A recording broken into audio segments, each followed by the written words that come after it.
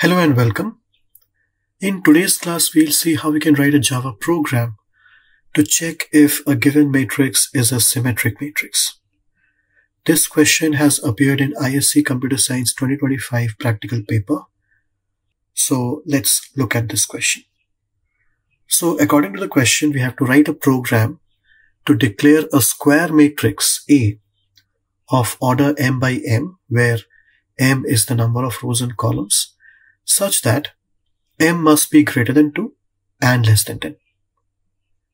Now accept the value of m as user input, display an appropriate message for an invalid input, allow the user to input integers into this matrix. Next, we have to display the original matrix, check if the given matrix is symmetric or not. Now what is a symmetric matrix? A square matrix is said to be a symmetric matrix if the element of the ith row and jth column is equal to the element of the jth row and ith column. Also, we need to find the sum of the elements of left diagonal and the sum of the elements of right diagonal of the matrix and display them. Now we need to test our program for the following data and some random data. Here is one example. M is equal to 3 and these are the elements, and as a result, it is observed that it is a symmetric matrix. And the sum of the left diagonal is 11 and the sum of the right diagonal is 10. Here is another example where m is equal to 4 and these are the elements entered by the user. And we can observe that this is not a symmetric matrix. However, the sum of the left diagonal is 17 and that of the right diagonal is 20. And finally, m is equal to 12. Now, here the value of m is out of range. That's why it prints size is out of range. So that's the question. Let's start writing the program. So here I've created a file symmetric.java. Let's start with the import statement. Then we create the class Symmetric. Inside we create the main function and then we create the scanner object. So scanner in equals new scanner system.in. Now first of all we need to input the value of m. So let's give a message to the user, m equal to. So int m equals integer.parseInt in dot next line. So once we have taken the value of m, now we need to check whether it is in the range or not. So in case m is less than 3 or m is greater than 9, then it's out of range, and in that case we need to print size is out of range, and then we return from main, means we exit from main. Otherwise, we create an integer array A, and it needs to be a square matrix. So new int m and m. Once we have created the matrix, now we can ask the user to enter the elements. So I can write system.out.println,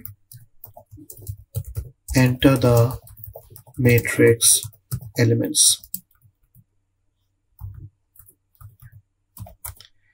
And for this, we'll require a nested loop.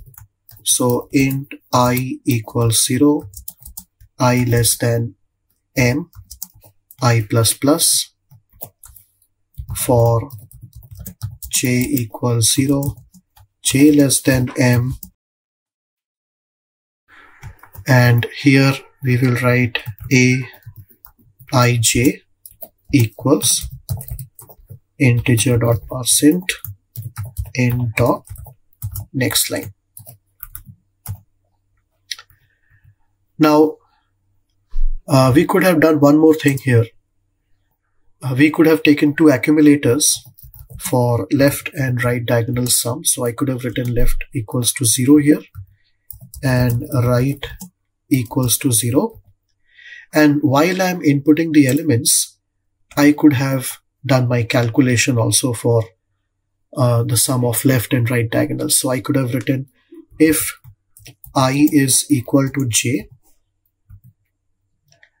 in that case left plus equals to a ij, and similarly if I plus j is equal to m minus 1, if that's the case, that means we are in the right diagonal. So right plus equals to a ij. Alright, now we can print the original matrix. So system.out.println original matrix. So again we require a nested loop.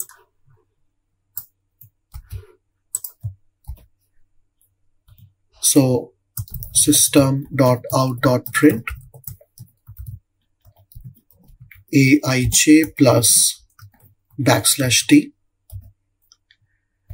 and once the inner loop ends, now we can change the row using println, and using this nested loop we are now printing the original matrix. So once we have finished printing the original matrix, now we can check whether the given matrix is a symmetric matrix or not. So I could have taken one Boolean variable here itself,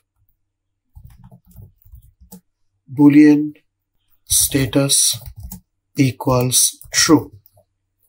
That means I'm assuming that the given matrix is a symmetric matrix, but inside this nested loop, while I'm printing, I also check if aij is not equal to aji.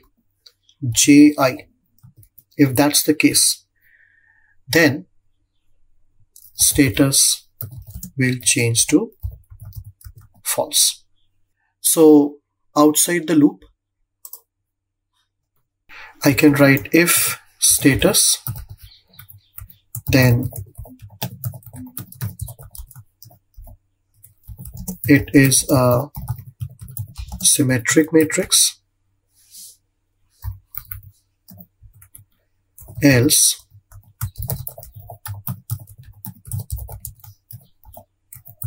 it is not a symmetric matrix. And we can also print the sum of the left diagonals and the right diagonals. So sum of the left diagonal elements is left, and similarly I can print sum of the right diagonal elements as right. Now once we have completed our program, let's check the output. So Java symmetric.